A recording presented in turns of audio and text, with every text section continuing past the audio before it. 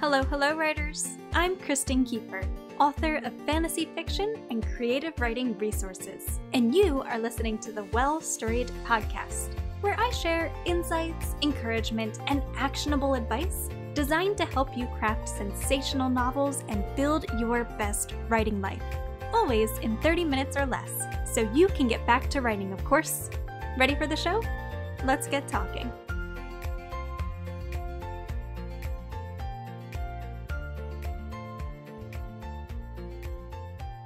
Step into the ring, writers, and put up your fists, because today I am breaking down 8 tips for writing an epic fight scene.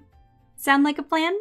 Today is September 13th, 2019, and if you would like to read along with today's episode as you listen in, you can find the episode transcript at well-storied.com/fight. Now let's dive in. Many writers find fight scenes notoriously tricky to write.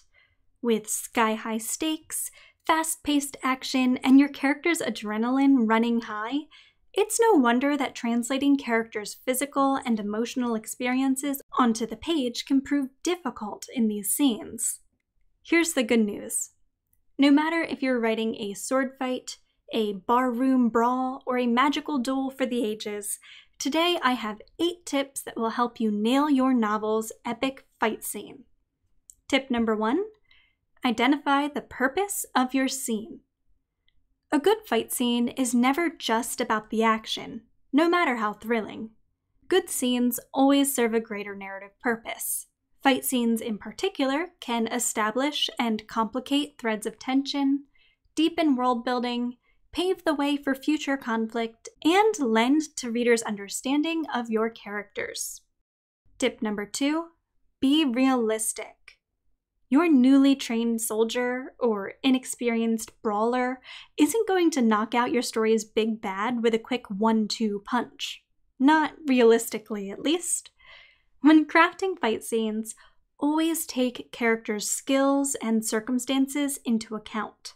What are your rivals' strengths and weaknesses? What weapons do they have at their disposal? Do any of them have a damning tell? Even a seasoned assassin will have trouble maintaining endurance in a fight if they're bleeding from a bullet wound. And fresh emotional trauma will weaken the vast majority of fighters as surely as any physical injury. Don't forget to take the setting of your scene into account as well. High ground will almost always be advantageous, while rocky terrain or a jeering crowd can throw the most experienced fighter off his feet. Tip number 3, know your weapons. You don't need to be an expert on weaponry or fighting styles to craft an epic fight scene, but you should have a decent handle on the tools and techniques your characters might use. Simply put, do your research.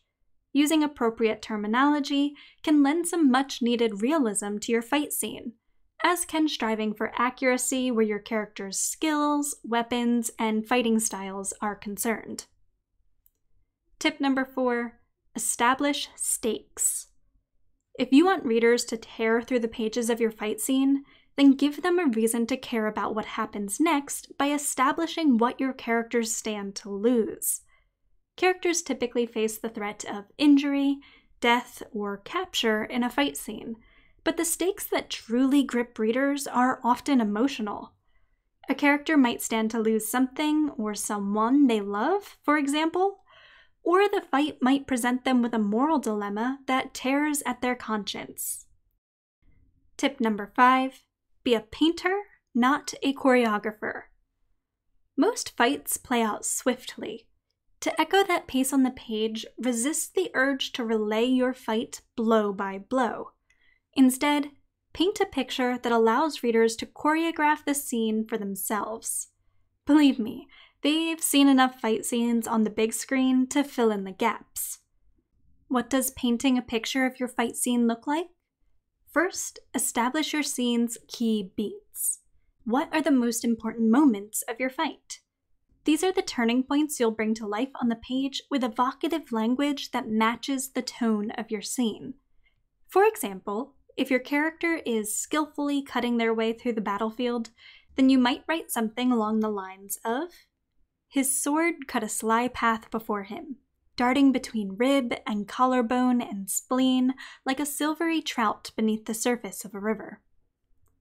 Or if your character is scrambling to survive, you might use language such as, "Like a spider, his arms and legs darted out, desperately seeking the slick metal of his gun but finding only cold tile. Terror mounted in his throat as the attacker's footsteps drew near. He was no spider. He was the godforsaken fly caught in its web." Note that both of these examples make use of metaphor. You don't have to include metaphors in your own fight scenes, but know that they can create powerful imagery in readers' minds. Tip number 6, note important sensory information. Speaking of evocative language, let's talk about the 5 senses. Because fight scenes typically need tight pacing, there often isn't room to describe anything beyond what the point of view character is experiencing. So make use of your character's senses to draw readers deeper into the scene.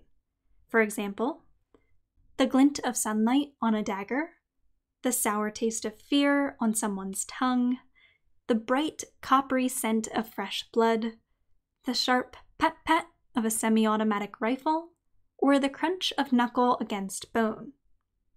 When writing sensory information, remember to keep things personal. Don't describe what an onlooker would see. Get inside your point of view character's head using deep point of view techniques to help readers place themselves in your character's shoes. You can find a link to more information on deep point of view techniques in today's episode transcript.